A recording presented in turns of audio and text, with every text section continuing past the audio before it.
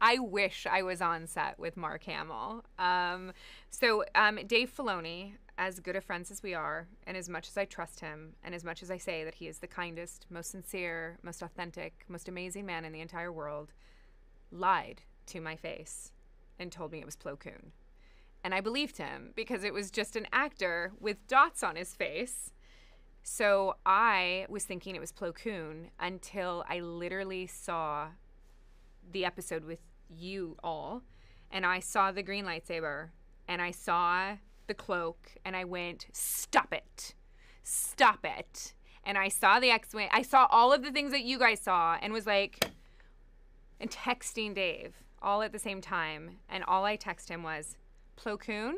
Question, exclamation, question, exclamation, question, exclamation, and then an angry face. He lied to me.